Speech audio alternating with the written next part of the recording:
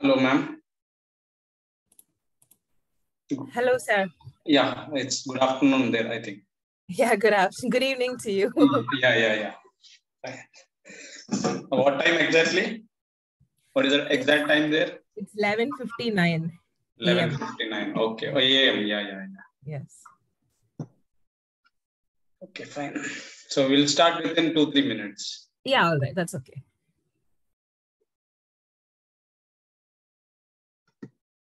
Can I share my screen in the meantime?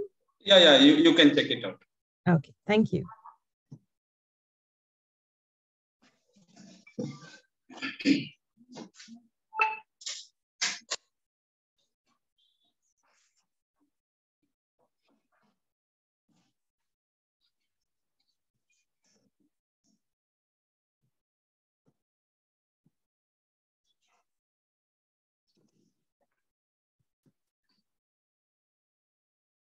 Yeah, it's okay. It's fine. Is it visible? Yeah, it's visible. Fine. All right. Okay. Please let me know when we'll have to start, and then I'll go ahead and start. Yeah. I'll inform. Just 1 or 2 minutes. Sure. Okay. No problem.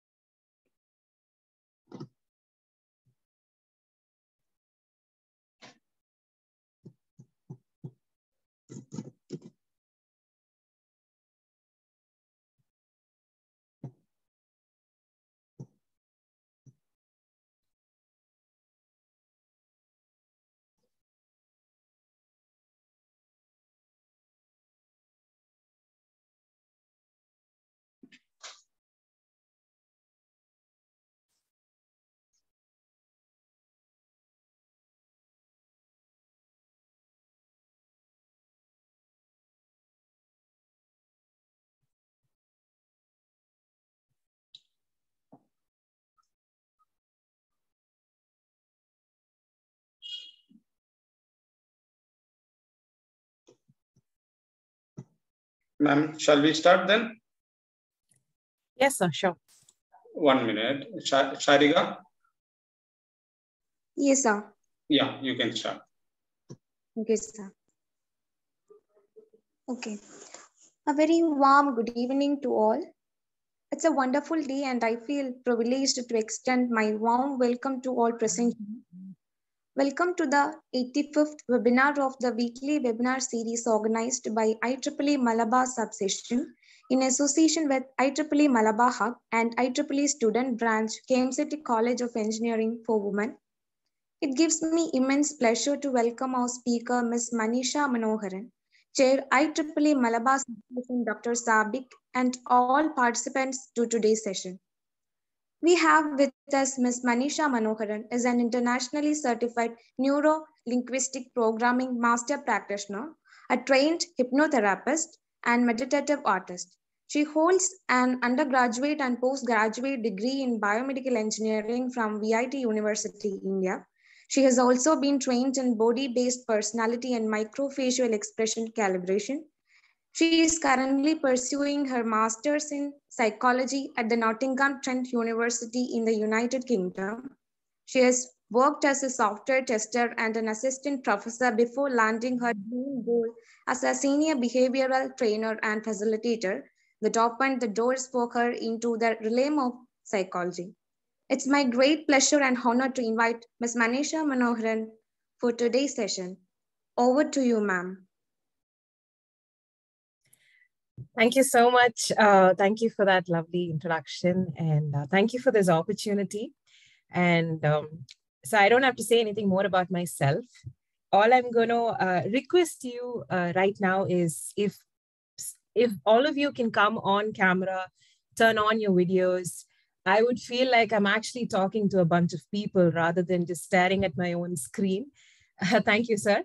And also, I would really appreciate it if this session can be interactive. If you're comfortable unmuting yourself and speaking, feel free to do that. You don't need to wait till the end of the session to ask your questions or your clarifications or give me inputs. you can always go ahead, unmute and speak. I'm sorry, did you all catch that, or did I like keep speaking while I was on mute? So you're on mute. Yeah, continue, ma'am. Continue. Yeah. So I was saying it'll be really great if we could have an interactive session, and I would be starting with a very tiny, simple activity. So it would be great if you can give in your responses either by unmuting yourself, or you could type in your responses on the chat box, and I hope it'll pop up in front of the PPT. So and also one last.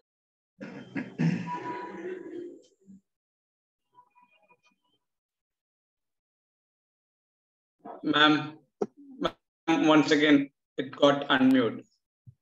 Yeah. Yeah. So I don't know if it's an automatic thing, because we do that in our classes. Sometimes we keep muting our professors in the middle of the class. They have no idea who's doing it. But yeah, I mean, it's probably the prank that's coming back, but that's okay. So yeah, any doubts, any questions, please feel free to ask. And please know that I am a learner myself. And whatever little I know, I've managed to consolidate it and bring it out here for you. So there are a lot of things I do not know. So if I cannot answer your questions to the best of my abilities, I apologize in advance, but I'll make sure I'll find out and let you all know. So yes, so let's get into the session. So the topic that I have chosen to present is human intelligence. I'll tell you why I chose this topic very specifically, but before that, I have a small activity for all of you. Let's just get right into it. So I'm going to be showing you some photographs of people who are celebrities, who most of you might have come across and most of you might know. So I'm going to show you some pictures. They're all put together as one collage. And I'd invite you to spot the very intelligent ones who are hiding in the picture. Okay, it could be any one of them. I'd invite you to spot the intelligent people, or people you think are intelligent amongst them. And you could type in your responses in the chat box, so we all get to know. So here you go. You've got like a number of pictures. Are you all able to identify any one of them? Some are very familiar faces, some not so much. Anybody?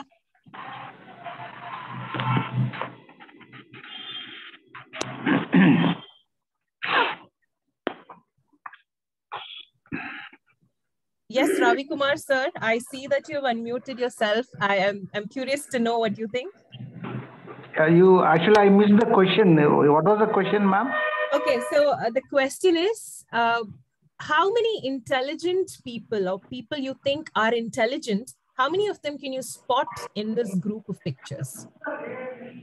Okay, so intelligence is the point here. I would like to look through it, and I found everyone is intelligent. Okay, that's interesting. Thank you. That's interesting. That actually like took away half the load of me wanting to explain a lot of things. Thank you very much. Thank you, what about the rest of you? Could you please just type in your responses, or you can feel free to unmute yourself and speak.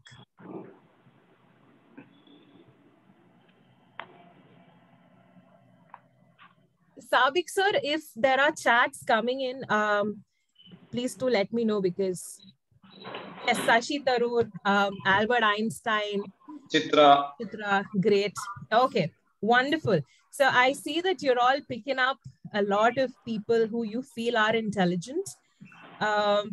Okay, Sadhguru, all right. Kamal Hassan. Mother Teresa. Okay. Bahubali director. Yes, Mr. Rajamouli, yes. Mahatma Gandhi, of course. Yes. Sister. Each one is intelligent in their respective area. Yeah. Wonderful. That's the entire essence of this presentation today, and you've cracked it. Wonderful. Kudos to you. All right? Yeah.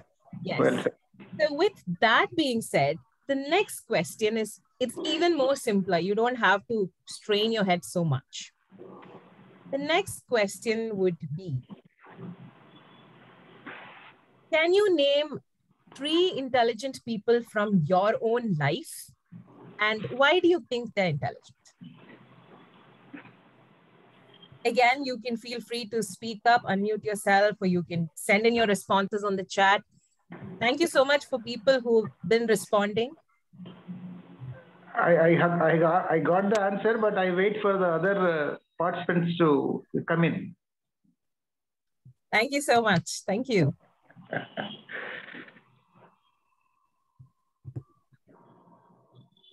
Come on. I'm sure you know at least 3 people who you think are intelligent in your life.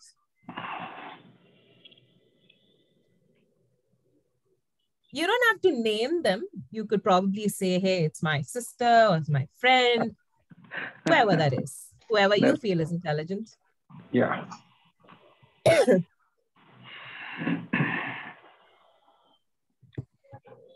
So I think we'll have to take your response, because people are still thinking, do I really know intelligent people in my life?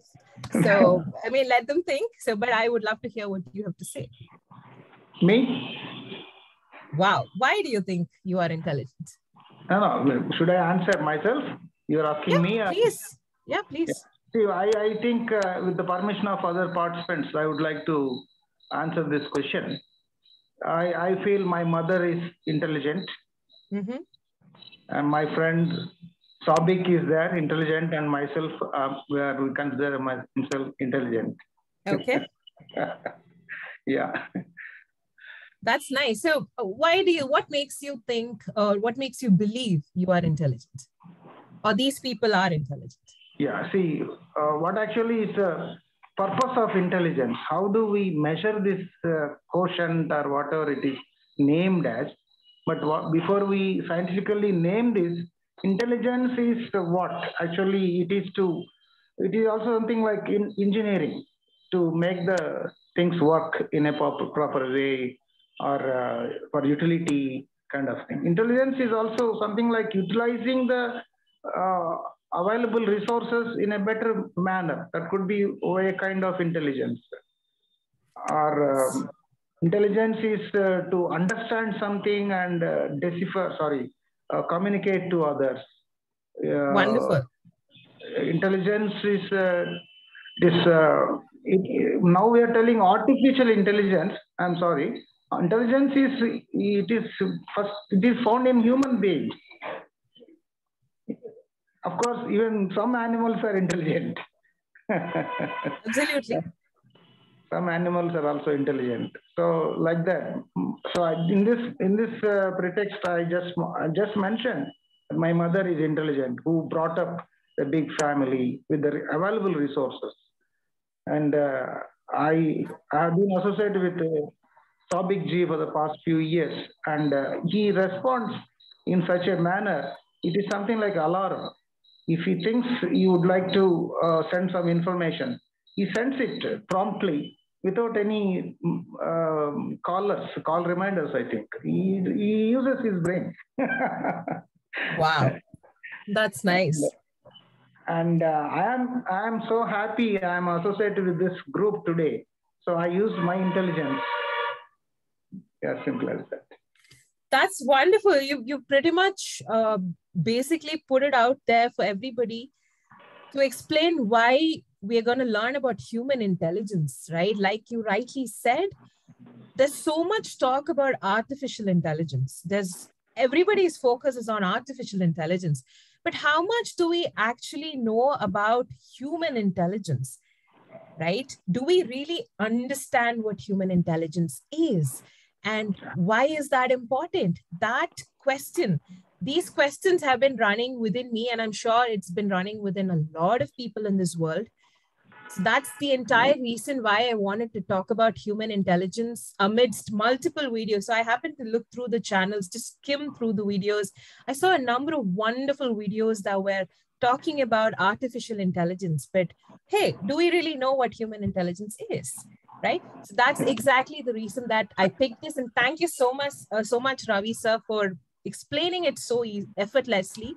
And for people who have named 3 people from your life, but chose not to respond, I want you to ask yourself this question. Are you one of the intelligent people, right? Ravi sir rightly said that he considers himself as an intelligent person too, right? And for the rest of you out there who have, for some reason, not responded, and I respect that, do you consider yourself intelligent or not? If yes, why? If not, why not, right? You don't need to answer me. You don't need to give this response in, but I would like you to introspect on this and open your minds, open your hearts for the rest of the time that we have for this session. And whatever little information that I'd like to share with you, I'd invite you to just take it in, absorb it, and see if it works for you. If it does, great, use it. If not, you can deal with it how you choose to, right? That is also intelligence, okay? So with that, let's step into answering the question of what do we really think that human intelligence is. Before that, what is intelligence, all right? It is basically a cognitive process, all right? It's a cognitive process with an ability to do multiple things. So when I say cognitive process, I'm basically talking about a mental practice or a mental process that's happening in our brains that does a certain set of functions like thinking, memory, attention, impulse control, decision-making, etc., etc. So intelligence in itself is a cognitive process. And how is it different? Like, what are its abilities and why is it so important? Is because it has the ability, it's a cognitive process which gives you the ability to identify patterns, all right? So what do you understand by the term pattern? You might have all used this at some point of your life, the word pattern, but what is your understanding of what patterns are?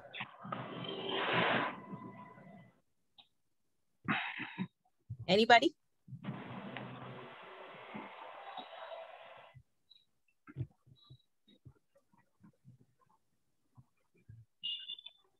All right, so I'm just going to answer this and I'm going to tell you. So patterns are nothing but repetitive occurrences in nature, all right? Anything that happens once, we call it an incidence. Anything that happens twice is a coincidence. And anything that happens more than twice is called a pattern. So you can look around. You could see patterns in your own surrounding, in your own room, a certain manner in which you've got everything arranged. The food that is made in your homes, the way you talk to each other, your routine in the morning till night, your thought processes. So there are multiple patterns that we are all governed by. The ability to identify all of these is also called intelligence. It is also the ability to identify, learn, understand, and communicate tangible and abstract knowledge.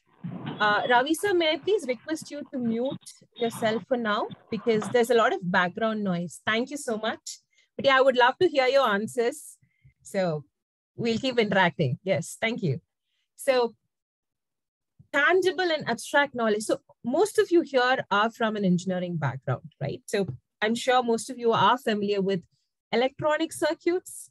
So when you make an electronic circuit, it's something that you can touch, feel, look at, and you know what components go where and what they do and what are their functions. These are tangible things that you have a knowledge of. And abstract knowledge is something that you cannot see, hold, right? But you can perceive, like time, love, friendship, social media, technology through which social media runs. Most of the information technology that we have, these are all abstract knowledges. We do not have anything that we can hold on to, but yet we know it exists. yet we understand it and we use it. And we use that for multiple purposes. So that is also intelligence.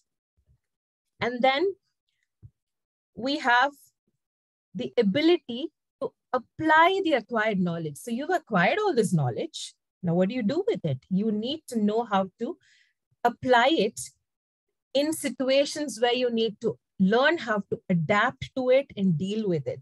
So there is this very common joke that I have come across, mostly in WhatsApp groups, mostly sent by men who are married. They say that never pick an argument with your wife when she's chopping vegetables. Just keep quiet and run out of the house. That's intelligence, right? Why? Because they are adapting to the situation, dealing with it. She's got a knife in her hand, and any argument to raise her temper, chances are she might throw it at you or stab you, right? Even though this is a very extreme case and it's a joke, it just tells you how you use intelligence from all the patterns, your prior experiences, knowledge you have gathered to go ahead and adapt to a situation and deal with it. And then intelligence, the primary reason, the need for intelligence is it helps you think a certain way. It helps you act and behave in certain ways, which helps you select and shape your own reality. So now we may all have a question, what is reality, right? Reality doesn't just exist on its own. There is no rigid, there is no fixed reality that exists. Reality is what we create, right? So intelligence helps you create and select the reality that you want to live. So this is what intelligence is. And this intelligence is not necessarily limited to human beings. It is there for every form of life on this planet. Every form of life, be it plants or animals, are intelligent beings because they all have these processes. They all have these abilities to adapt to situations. They are able to acquire knowledge with respect to climate change or the change in the number of predators or the prey, and able to adapt with it, able to live through the cycle of life, the food chain, etc. Right? Now, what differentiates this lower level or animal or plant intelligence from human intelligence? What is human intelligence? It's a more sophisticated form of intelligence, right? And human intelligence is not limited to just one set of activities or one set of reasons or responsibilities or functionalities. And it is not defined in a single manner. It's not defined as a single form. For instance, if you were to compare it with a dog, right? Many dog owners here or dog lovers here would understand this. You have a golden retriever, right? A golden retriever does not act and behave the same way as a Doberman or a Pomeranian, right? If you see, their brains are wired to behave in a certain way only. And they understand a certain aspect, a certain degree of abstract concepts. Like if you show them love, they understand love. If you show them anger, they understand that as well, right? But they do not have the ability to make complex decisions like we do. They do not have the ability to make creative wonders like we do. So this is just a very tiny comparison to show you how human intelligence is far more sophisticated than the other forms of intelligent life that we have in this world.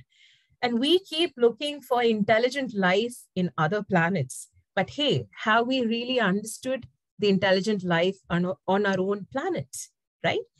So apart from that, like I said, there are multiple forms of human intelligence that is there for multiple reasons and multiple functions. Now, this particular concept is based on the multiple intelligence theory by Howard Gardner. Although there's a lot of debate around this theory and the current research shows that Howard Gardner basically defined cognitive processes, the various cognitive processes and abilities of a human being as the different forms of intelligence. So initially, Howard Gardner came up with 8 different types of intelligence that is present in human beings. But with the advancement of science and research in psychological studies, there have been many more such forms of multiple intelligence, which we will be looking at in some time. And the beauty about human intelligence is it is constantly evolving, right? Animal intelligence or plant intelligence is designed for survival, but human intelligence is designed to evolve constantly and to go beyond basic survival. All right. So that is what human intelligence is. And like I said, these are the different forms of intelligence that we have. So a quick check. Are you all with me? Are you all able to follow? Can you please just send a yes on the chat so I know that all of you are there?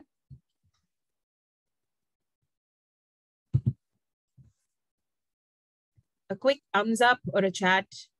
Yes. Okay. Thank you. Feel free to stop me and ask questions if you've got any doubts. If you want to add something to it, I would be very happy to learn from you as well. All right. So getting back to this. So these are the different. So I've collated a few types of intelligence that I feel make sense to me, including what Howard Gardner had proposed and other researchers have come up with. I'd start with the logical intelligence, which is the most important criteria to be an engineer, right? You need to have the basic logical and analytical skills, the mathematical intelligence that is required to engineer things, right? So that is what is logical intelligence. Now, the thing is, an engineer could have this, and so could a person who sits at the cash counter of a supermarket or a departmental store, right? That's what logical intelligence is. It's all about logic, analytical reasoning, and mathematical understanding and usage of that knowledge. And most of the intelligent tests or the IQ tests that we have target this particular intelligence only, right? So that is what is logical intelligence. But as you see, this isn't the only form of human intelligence that we have. The next is linguistic intelligence, right? People like Barack Obama, if you observed in the collage of pictures that I had shared a while ago, Barack Obama, according to me, he is the best speaker in the world, right? The kind of command over his language, his ability to have control over words, over his articulation, his way of speaking and expressing and communicating it, right? William Shakespeare, or whoever wrote the plays and William Shakespeare decided to borrow it and publish it, Wordsworth, right? Famous novelists, Dan Brown, Amish Tripathi, etc., etc. They all have a control over words, over language, and the ability to manipulate it and to create something out of it. So that is linguistic intelligence. Next comes the spatial intelligence, the ability to be aware of, to be able to connect with spaces around us, to maneuver through that space, to create and use our knowledge through that space. For instance, surgeons, if any one of you are a surgeon, or if you know somebody in your family or your friends circle who's a surgeon, you could ask them, right? One tiny move that is away from the desired point, that can be life-threatening, right? So they need to be well aware of their space and how to maneuver through it. Not just surgeons, gymnasts, athletes, pilots, sailors, right? I had posted a picture of a famous sailor in the collage, which I will again show you in some time. So these people, they tend to have a good knowledge, understanding, and the ability to navigate through that knowledge with respect to spaces and visual cues. And that is called as spatial intelligence. Yes, Shubha, Abhilash Tomi is one of my biggest inspirations. And for people who do not know him, I will show you again in the picture in a while. Thank you, Shubha. So next to spatial, we have the bodily intelligence. So the beauty of these intelligences, these are not clear cut. These are not compartmentalized. Like if a person has linguistic intelligence, the person cannot have logical. No, they all overlap, and a person can have more than one form of intelligence, right? So for instance, athletes like Dhoni, when he's fielding or when he's playing cricket, or Saina Nehwal when she is in her game, or gymnasts, or, you know, dancers, they all need to be aware of the space that they're maneuvering through, as well as use their body as a form, as a tool to communicate, to express, to use and fulfill them for some reason. So that is bodily intelligence, right? Most of our actors, the good actors, they have something called the bodily intelligence. And then is the musical, which is pretty straightforward. The musical intelligence it's our ability to pick up, identify rhythms, not necessarily songs, or, you know, you don't need to necessarily compose things, but the ability to pick up rhythms. Sometimes while you're probably working on, you know, on something on your laptop, and you hear some noise from the background or some procession that is going on, there's some rhythmic tone to it, and you would like unconsciously pick it up, and, you know, you'd probably like bob your head to it, right? That says that you've got musical intelligence as well. But again, it's an ability. For some people, it is innate, it is natural, and they have managed to work on it and bring it out to a magnified scale, like A.R. Rahman, K.S. Chitra, and so many musical prodigies. So that is musical intelligence. Next we have is the interpersonal intelligence. The name in itself is very clear-cut. It is the awareness, it's the intelligence that we possess between people. So our interactions with people, our interactions with society, our ability to become a part of a group, ability to become a part of a society, a culture, and how do we navigate through that? How do we create relationships with other people? So all this is based on the interpersonal intelligence that we have. On the contrary, we have something called the intrapersonal relationship, which is the relationship of you with yourself, right? So lately, I have been seeing, especially in the field that I am in, I have been seeing a number of people going through multiple personal transformations they have that are originating from within themselves. They are having a lot of self-realizations. They are being very self-aware of what works for them, what doesn't work for them, what are their strengths, weaknesses, how do they respond, what are their emotions like, how much do they have a control over their emotions and feelings and impulses. All these are a part of understanding you, yourself, your psyche, your body, everything about you. And that forms the intrapersonal relationship, okay? And then we have something called the naturalistic intelligence, which is something that I primarily lack to a great extent, which I'm still working on, which I'm building. Like I said, intelligence is not something that is unique to a certain person. It's an ability which everybody can create, develop, and work on, but without expecting to be as good as somebody who is already an expert at it, right? It's an ability.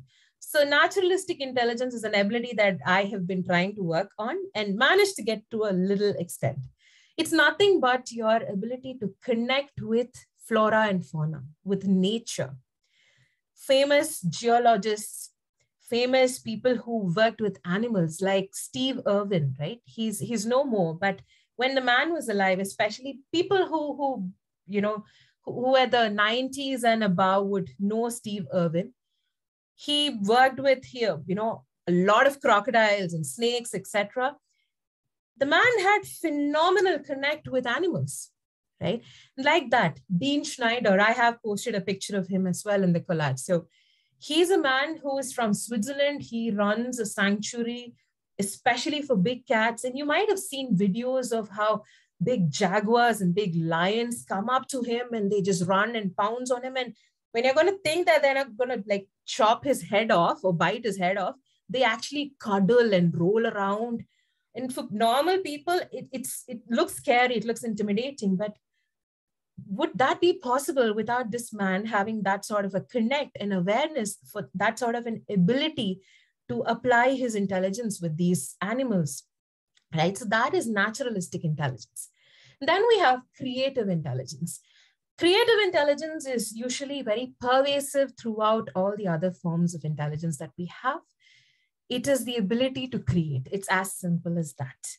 People who can write stories, who can write movies, who can direct movies, who can create art, who can create various designs, etc. These are all people who've got a good creative intelligence in them. And the final one is spiritual intelligence, or the existential intelligence, where beyond all our self-introspection, we start asking questions as in, what am I? Who am I in this world? What is my purpose? How do I fit into this world? What is my path? Right? So these kind of deep questions to understand what your role and placement in the cosmos and the universe is, that primarily talks about your existence, that we call it as the spiritual intelligence. So now that you have, learned so many forms of intelligence, I'd invite you to just take a moment to ask yourself, what do you believe are your strong intelligences? And what is it that you would like to develop, right? You could write it down somewhere, or you could just remember it and you could work on it as and when you want to, all right? With that said, moving on, like I promised you, here's the picture of all these people: Oprah Winfrey, Barack Obama, we have Shashi Tharoor, we have even Kamal Hassan, and all these people, and we have Elon Musk. They're all known for their linguistic intelligence, right? Elon Musk is known for his creative and logical intelligence as well. And he has a high spiritual intelligence as well, like how Sadhguru and Amritanandamai have. Abhilash Tomi, the man has phenomenal spatial intelligence, phenomenal spiritual intelligence, and linguistic intelligence as well. And we have Steve Irwin, naturalistic, Dean Schneider over here, A.R. Rahman, Shobana, Mother Teresa, Mahatma Gandhi, interpersonal intelligence, intrapersonal intelligence, right? And they are not separate. They have not compartmentalized all these intelligence, right? They are all blended. It's more like a spectrum. So all these people that you just seen, right? They are examples of more than one type of intelligence. With that, why do you need to understand this concept of human intelligence? Why do you think you need to? Any guesses? Anybody? You could type in or unmute yourself.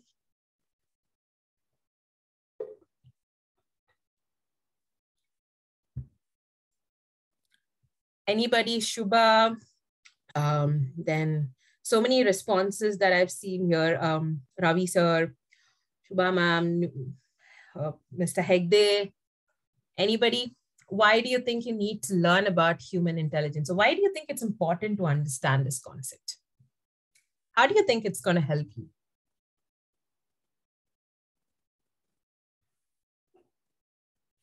Sabik sir, Ravi sir. Gayatri ma'am, yeah, I see somebody unmuting. Ravi sir, let's hear it from you. You're the man of the match here. You're on mute, sir. Yeah, of course, I must not steal your story. No, it's like I said, this is a platform where we discover, where people who've discovered a certain knowledge, we share it, right? Yes, so it's not about anybody having a limelight. So your lecture is really interesting, and it is pulling all of us, and we are just thinking. You're giving very good insight, and human intelligence is the fundamental intelligence, form of intelligence, I believe, that have been noticed by us, and it is recorded, is history or mythology, whatever it is, thousands and millions of years. All this background is carried till today is only because of this gray matter intelligence. So that is the importance of human intelligence. Without that, there's no world. Thank you so much, sir. That answers a lot of questions. Thank you. Adding to that, what we have, Zahida Rahim.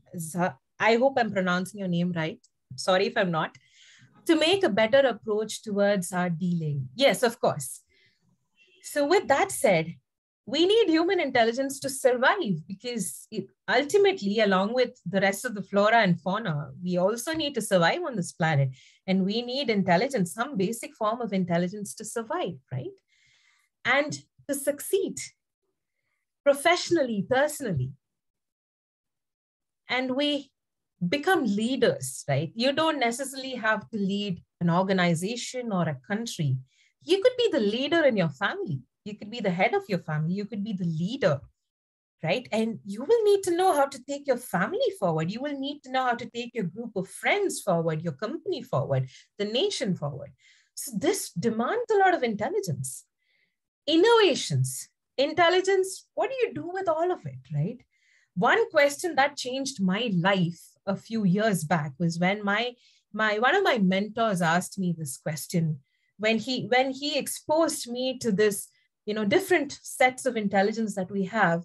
And I was able to understand what were my dominant intelligence, what were the things I need to work on. He asked me this one question: Manisha, now that you know this, now that you know that you've got multiple intelligence, what are you going to do with all of it? Right?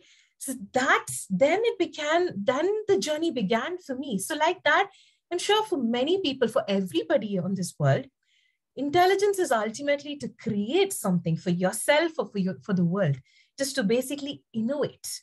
It could be innovating a big technology or a device, or it could be innovating something as simple as a certain behavior or a habit that will help you grow as a person, that will help you succeed as a person, right? It is necessary to have human intelligence so we have equal access to opportunities, right? Many of us, especially in our country or almost everywhere in the world, we get opportunities based on our IQ. But it isn't just our IQ that determines if we are intelligent or not, is it? So it is imperative that we understand this human intelligence, especially a learned, a literate group of people like you, to understand what the different forms of intelligence are and how can you use this to give equal opportunities to people around us. It is necessary to grow as a person, to grow as a society, as a culture. And that's why we need intelligence, interpersonal, intrapersonal, like I said. Well-being, our general well-being. Having intrapersonal intelligence and bodily intelligence, we know that we can keep ourselves physically and mentally healthy, right? So these are some examples. So you would be able to come up with many more such insights when your brain starts churning on these things. And the best part is you have rich experiences in life when you're aware of human intelligence, the different forms and what are your human intelligences, right? When I say rich experiences, I'm not talking about you going and probably living in a space that probably Ambani owns. No, not that kind of rich, not financially. That could also be one, but I'm talking about those experiences that make your life feel fulfilled and enriched. Those kind of experiences. You make better connections with yourself, with people around you, with new people you meet, with the nature around you. You make better connections when you have an awareness of human intelligence. And the ultimate aim of all life form is to evolve. And human intelligence helps greatly in the evolution of the humankind, right? So this is the reason why it is important to understand what human intelligence is. Now, going further, let's look at it. Let's try to understand this. Let's get to the point of what this session is about, because so far you would have got this knowledge by just merely Googling. Of course, you can Google the rest of the information as well, but those are more easier to obtain. Those are easier to acquire. Now, what I'm about to tell you, most of you might have come across this. Maybe some of you haven't, but for the sake of all of us, I wanted to bring to your notice that the biopsychosocial model, it's a very interesting model that can help you understand a lot of things in life. So I wanted to see if this model can be applied in understanding the human intelligence. So this is what the biopsychosocial model is. It's got 3 domains to it. It's got the biological, psychological, and the social domain to it. Now, when they all come together, they have areas of overlap, they intersect. So each of these models, although they exist on their own, they have a certain degree of influence and impact on each other. And eventually, they have a certain degree of impact on intelligence as it is. Okay, so before I get into analyzing human intelligence using this model, let's look at what this model, how, a tiny bit of information on what it is. So it was advocated, it was introduced by somebody called George Engel in the year 1977. It provides a holistic understanding of almost all concepts of life. And so far, this model has been used to understand mental health and the different issues that are faced in mental health. So this model is equally effective in understanding what human intelligence is. And it is a wonderful alternative to the traditional biomedical approach, which only focuses mostly on the biological aspects alone, while not taking into account the psychological and the social aspects. So the biomedical approach has not been very successful as it should have been. So this is a great alternative to that, which answers a lot of questions, which opens multiple avenues for further research. All right. So now let's first look at the psychological aspects. I did not want to put up a picture of the brain first and have your minds blown and get into a state of confusion. So I thought let's all talk about something a lot easier to understand, a lot more, maybe, instigating curiosity in people. So let's start with the psychological aspects of human intelligence. So this, this pictorial representation that I've put across, this is called the cognitive, it's the basis for cognition. It's the basis for cognitive processes. So it all starts from a thought. You have a thought, right? Now that thought becomes an action. When you keep repeating that action, it becomes a behavior. When you have a set of similar behaviors, you have a certain belief that you form out of it. Now, when this belief is repeated over time and again in practice, it becomes a value that you have, right? For instance, right, let me say this, people have a value called love, right? Love is a value. It's although it's an emotion, most people consider it as a value in their families and their relationships, right? How does that originate? It starts with a thought that I need to make this person happy, or I need to help nurture a person. I need to help this person grow. And I also need to grow and nurture myself. It starts with a thought, and you start doing actions. You start putting those thoughts into action to express that love, to build that love. Then it becomes a part of your life. It becomes a behavior. It becomes a habit. And then you develop a belief that if I do these things, this will happen. And this is good for me. And then you develop a value out of it. Now, the beauty of this entire cognitive basis is it is also reversible. Values can determine what thoughts you have. Values can determine what beliefs you have. These values and beliefs can determine what behaviors you have and what actions you take and what thoughts you have. So they also impact each other in the reverse order. So the reason I'm sharing this cognitive basis is when we're going to look at the psychological aspect of human intelligence, we are going to be looking at how these thoughts, actions and behaviors and beliefs about intelligence come into play. So let's start with one primary claim or a most commonly agreed aspect in terms of the psychological understanding of intelligence. Intelligence is considered as a trait. Now, what is a trait? A trait is nothing but a characteristic that we have that has been consistent over time, that has been consistently in use. For instance, if you're somebody who likes to be with people, who likes to talk a lot, who likes to go party or keep going outside, you like social gatherings, we could call that as a trait of extroversion. You're an extrovert. People say, right, hey, I'm an extrovert, I'm an introvert, right? I'm a little neurotic, I get anxious, I get scared when I'm under pressure.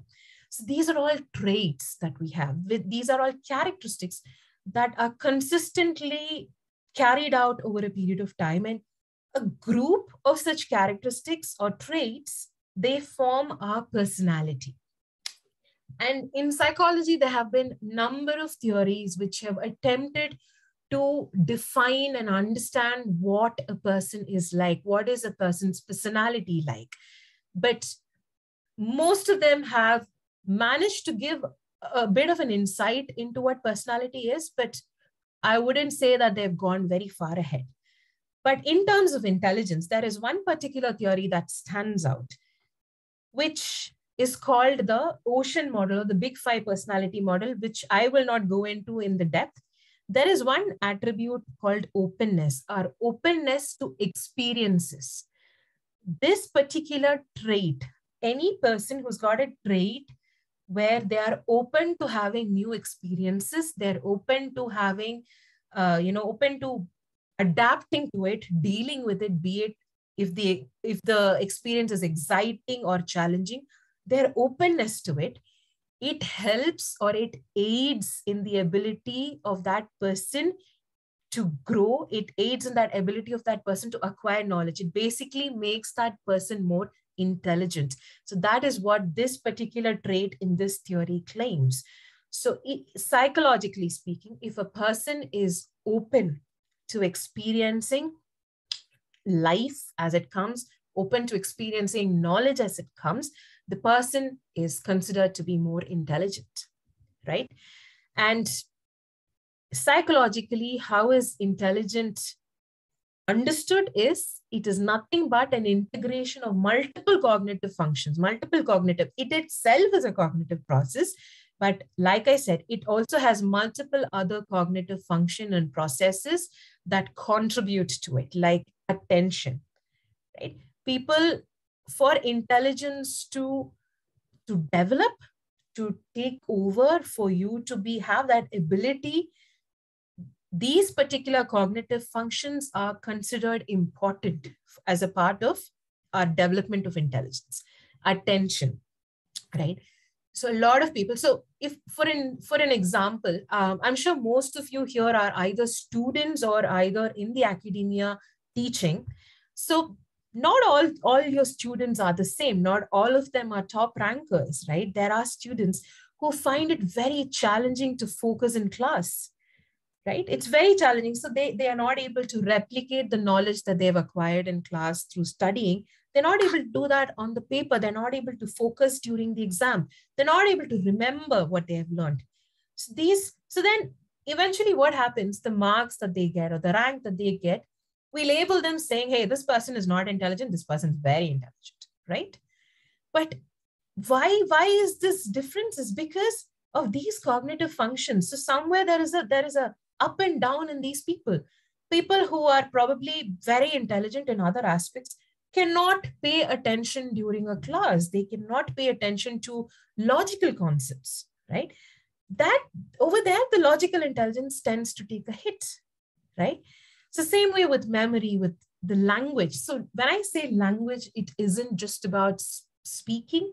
It isn't just about talking, or it isn't just about listening. It's also about your ability to write, read, your ability to read not just words, but read the body language of a person, right? Sometimes in your home, you probably, you mess up something and then you see the other person, either your spouse or your parent, you see them giving you one stare, one cold stare, and you know that you're in trouble, right? They don't have to say anything.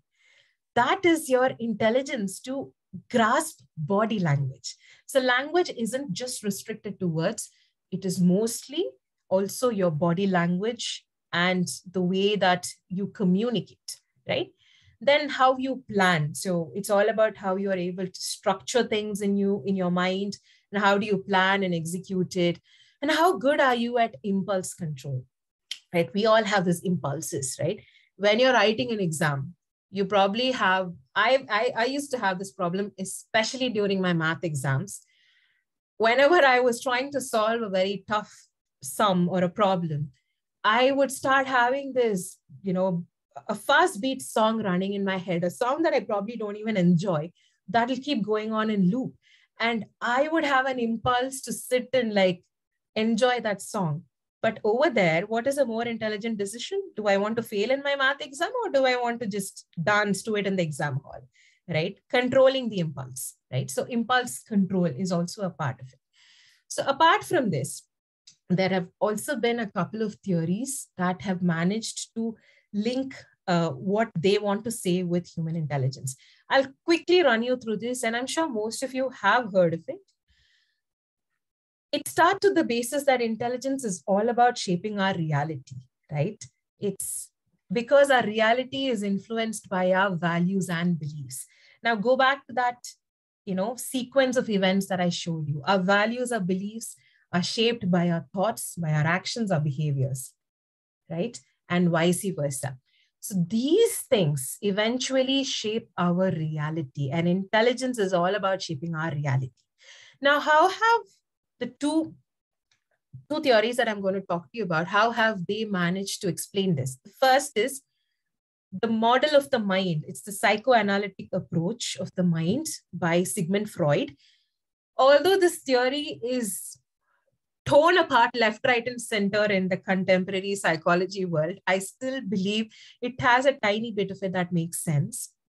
So here, what you're seeing is an image of an iceberg. That's how Sigmund Freud described, the human mind. He believed that the unconscious mind, the id, ego, superego, which I'm not going to get into, but he believed that all our knowledge, our memories, our ability to focus, to plan, to structure and all, they are stored in multiple parts of this ego, superego, id, right?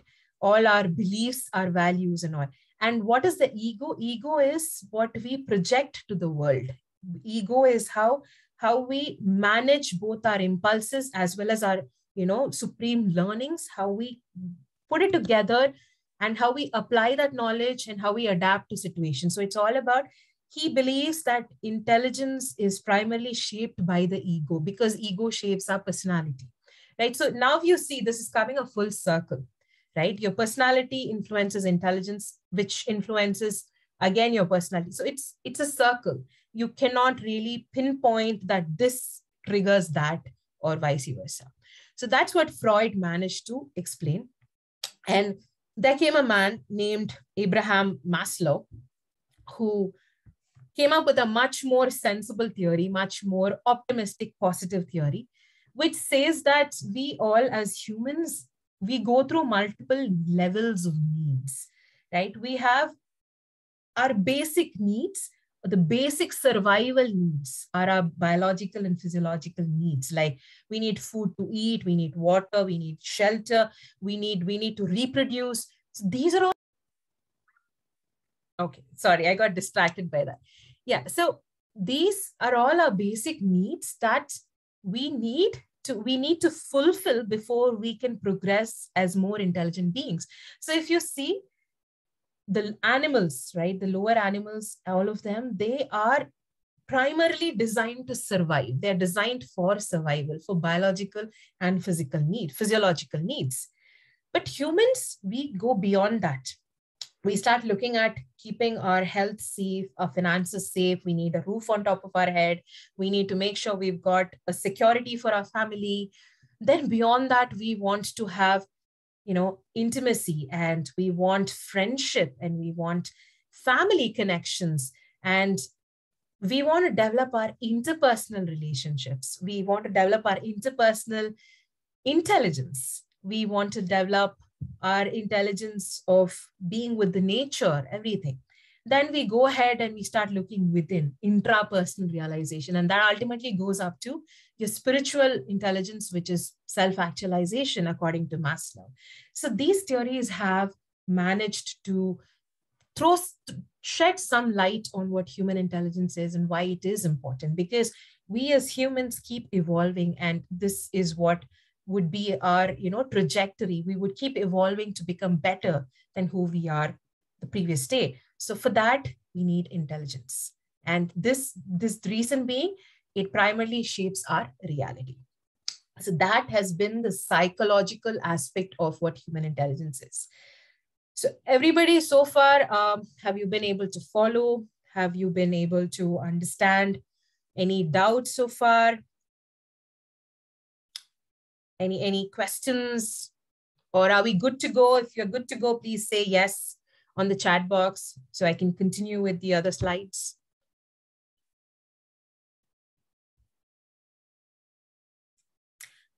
Okay, thank you. All right. So now let us, now let us look at the biological aspects of human intelligence. All right. I've managed to take away most of the jargon, the biological jargon. So people who are strictly against biology, anatomy and all, don't be afraid, don't get scared, because I've managed to dilute it and make it as easy as possible for you to remember it. So let's go ahead and understand what the biological aspects of human intelligence are. All right. So before I start off telling you, I wanted you to understand. So this is a section of the brain. All right. So what you see here, there's a place called, you see several markings. So the pink colored structure, if you've at least seen the image of a brain, like how a brain looks like, or if you've at least managed to touch it, hold it, you would know this is like that squishy part of that brain, which has got multiple folds. This is called the cerebral cortex. I will not talk to you about the different parts of the brain. I just wanted you to get used to this term because we are going to be using this going forward to explain the biological aspects. So this is the cerebral cortex. So it's basically that pink, squishy, folded structure that comprises the major part of your brain. That's called the cerebral cortex. Okay, the word cortex is what I would invite you to remember. So this cerebral cortex is divided into multiple lobes or sections. All right. So as you can see, right, you have the frontal lobe, as in the part of the brain that's here in front. So this portion of your brain is involved in helping you to think, to speak, because there is an area called the Broca's area, which helps you to speak. It helps you to access language, words, and helps you to speak. So people with high linguistic intelligence, that area of the brain is dominant. It's very active. Then memory and movement, right? It helps you to know where you're going. It helps you to head in a certain direction. Then right after here, you have the parietal lobe, which helps you also in language, in sensing touch. It helps you in knowing your space around you, the spatial intelligence. Proprioception is what we call it. It helps you have the spatial intelligence. And then we have the temporal, which is just beside both your ears over here. It's your temporal lobes. It's there on both sides. So this lobe is spread like this. It primarily deals with your hearing abilities. All right. And then we have the occipital at the back, which is predominantly concerned with your vision, with what you see, how you see it, and how are you perceiving it? Because we all make sense by seeing and hearing and feeling things, right? So every lobe of this cerebrum, it's very important. And the cortex is nothing but the tissue that is spread everywhere, and it is divided into these sections. All right.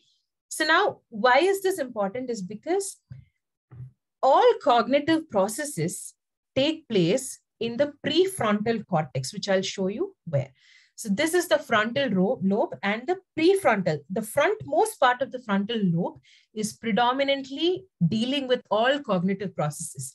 So intelligence primarily arises within this area. And that is the reason we tend to say that this person's very intelligent. We do this, right? It's one of our cultural gestures.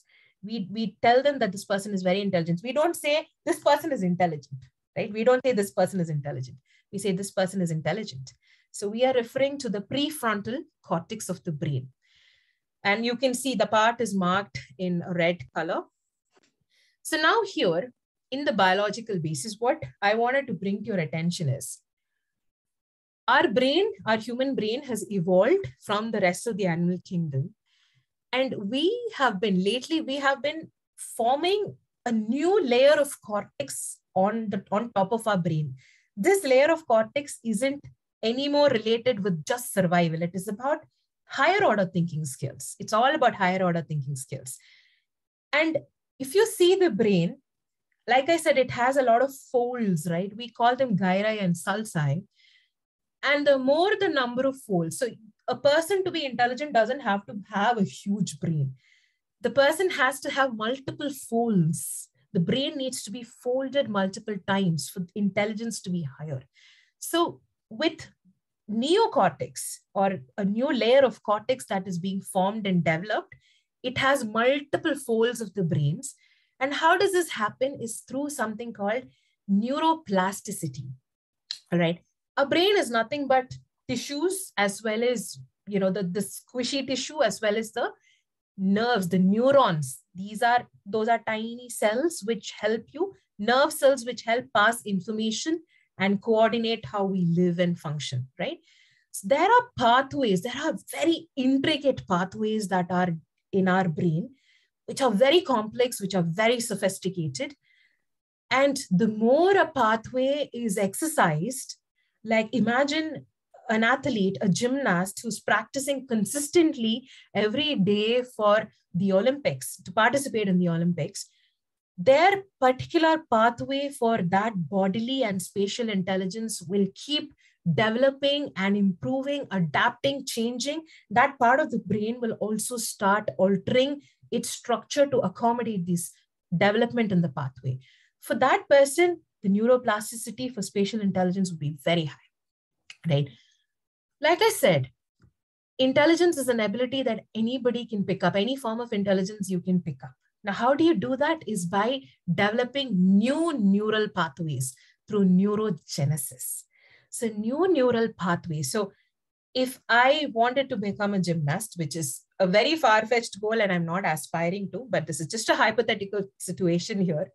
If I'm aspiring to be a gymnast, my bodily and spatial intelligence would have to be very high.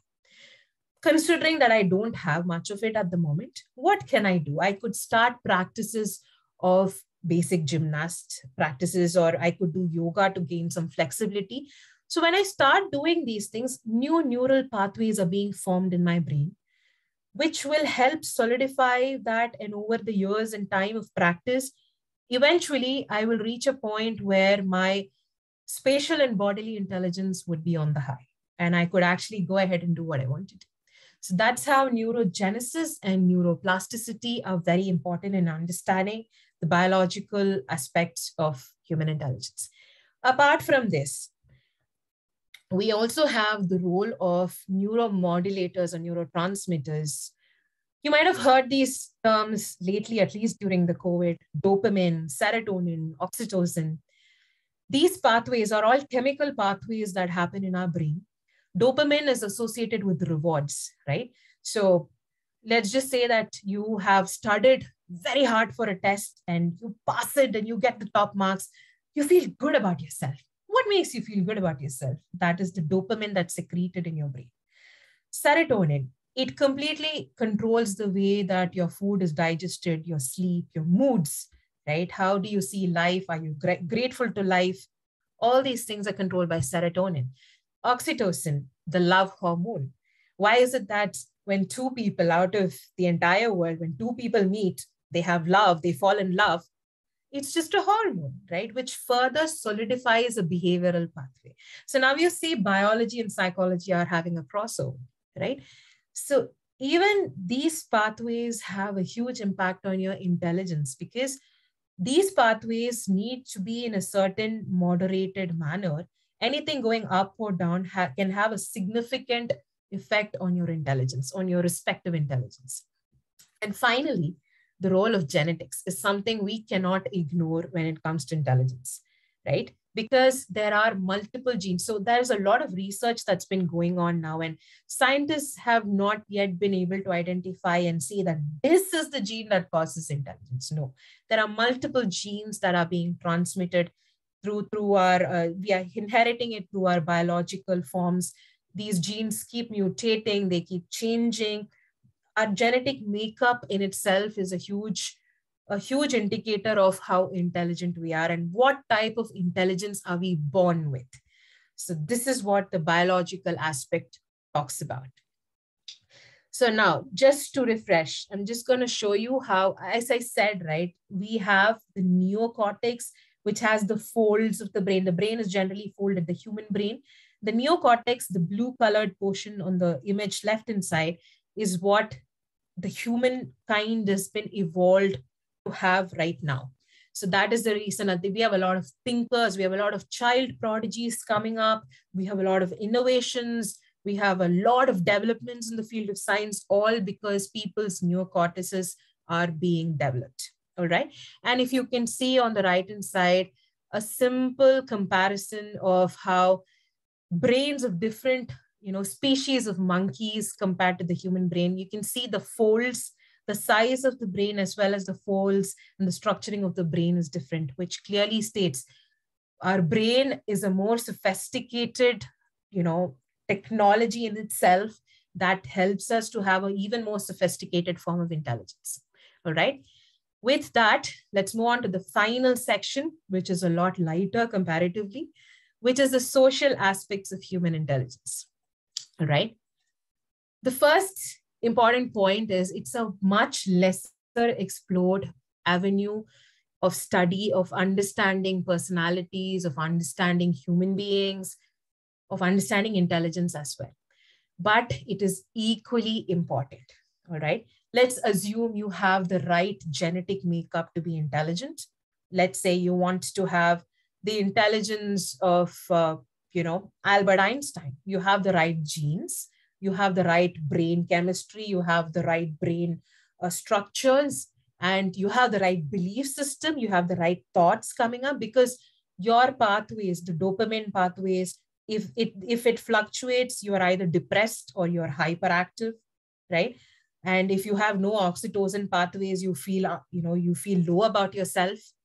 All these things, assuming all of these are in place and perfect, what if you don't get the right nurturing to become Albert Einstein? What if you don't get the right social setup for it, right? So your social aspects of human intelligence are equally important, and they all influence each other and impact each other, and they cannot exist without the help of the other.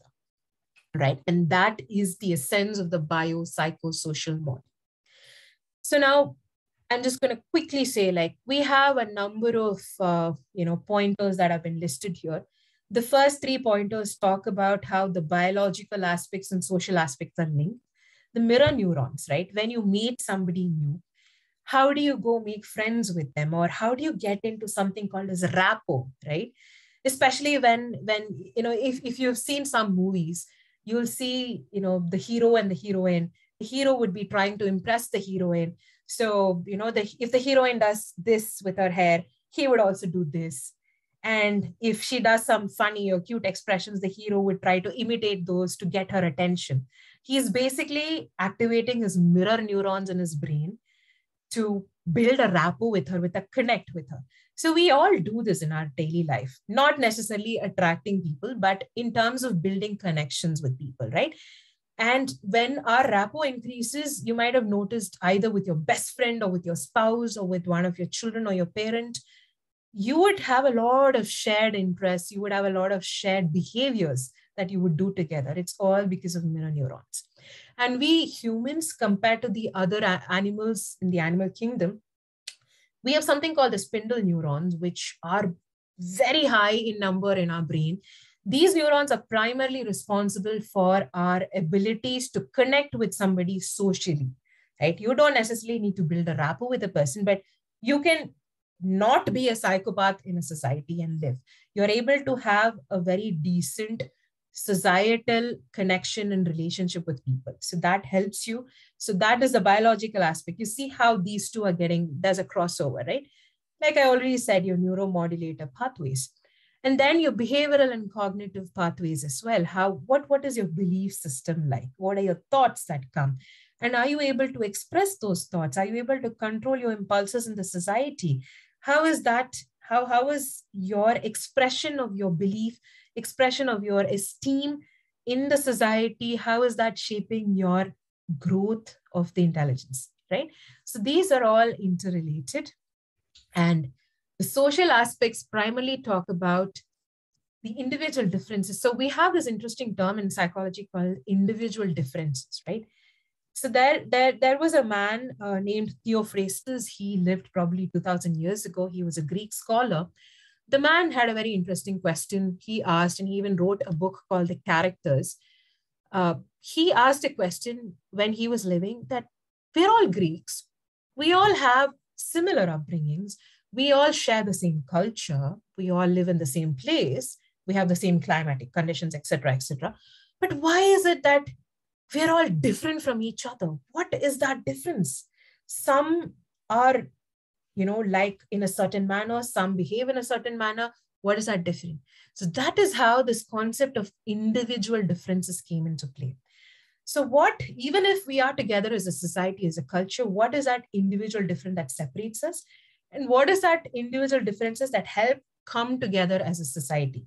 So these aspects help us predominantly in developing our intrapersonal as well as our interpersonal intelligence.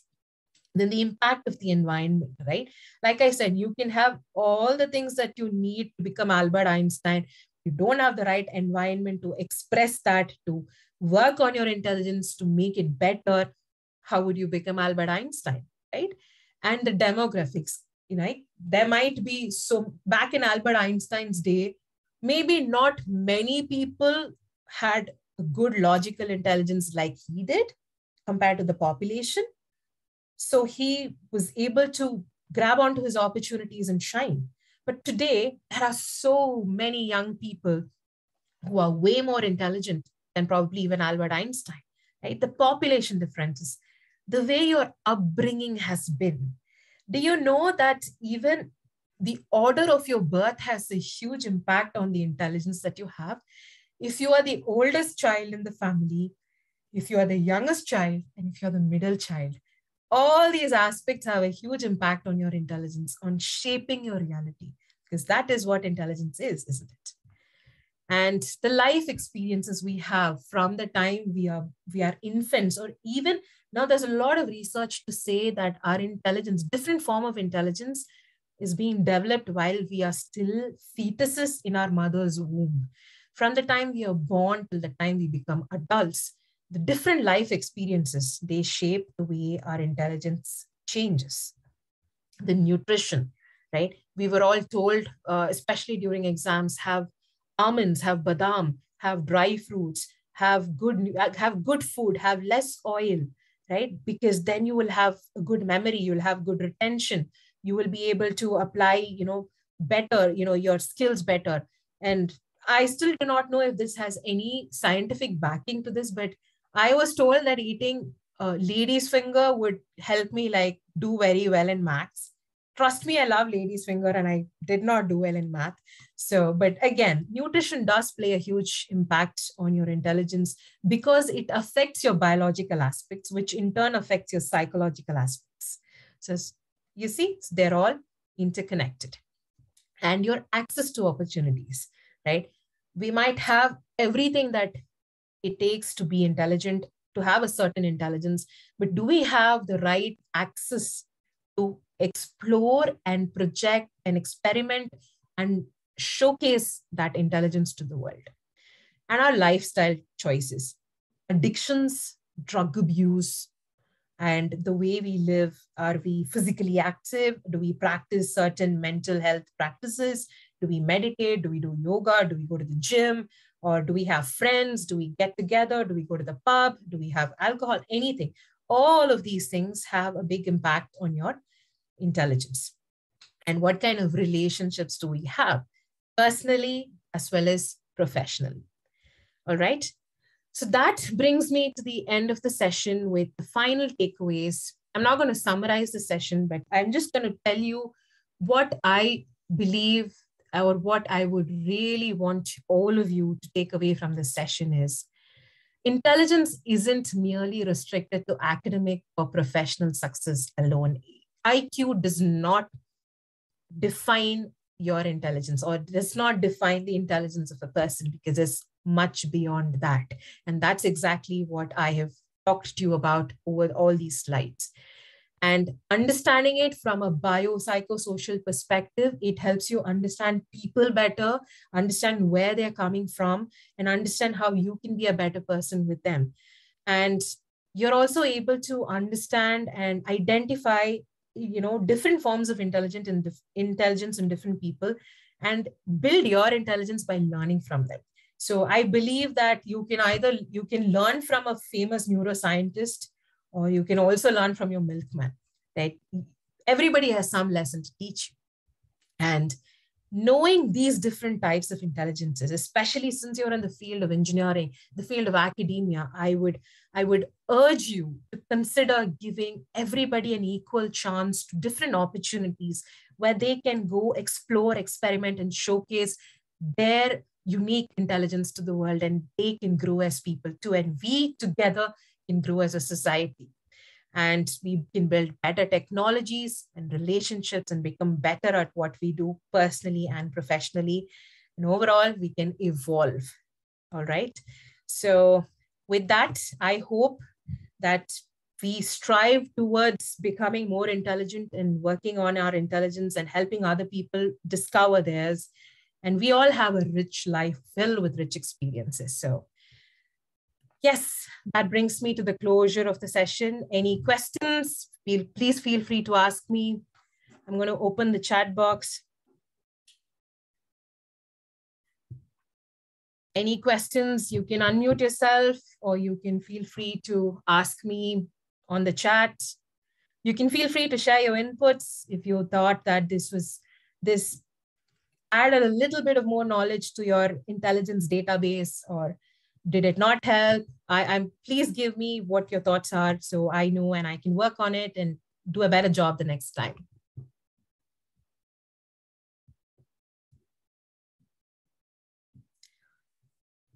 Sabik, sir. So thank you, people who've been sending me messages. Yeah, so I'm done with my session. Sorry, I think I exceeded the time limits. Okay, no problem, no problem. It was interesting, and the session was very useful, like thinking in that line. In that sense, it has a lot of meaning.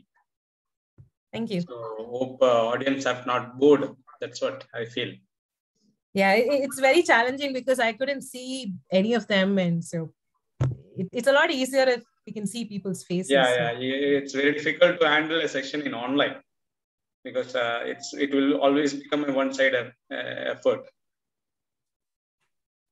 Yes. So that's it from my side. And I think thank you so much for the opportunity. It's been wonderful. And I'd love to hear from you guys. Yes. Thank you, ma'am. That was an informative session. Thank you very much. Thank you that you've shared with us. I sincerely take this opportunity to express my gratitude to you and all the participants on behalf of IEEE Malabar Subsection and IEEE SB KMCT CW for joining us. I request the participants to fill the feedback form before leaving. Thank you again. Thank you so much. Thank you, ma'am. Thank you. Thank you. Thank you a lot. Thanks a lot, sir, for this opportunity. And thanks to Jinesh for... Yeah. Actually, Jinesh really... I think I owe it all to him. Thank you so much. Yeah. Thank you, Jinesh. So, yeah. Thank you. So I'll see you soon. I hope we could... Thank you, ma'am. Thank you very much. Thank you so much, sir. You were such a sport, man of the match. Keep up the energy. That was great. Yes. Thank you, and bye-bye. Take care. Thank you, ma'am.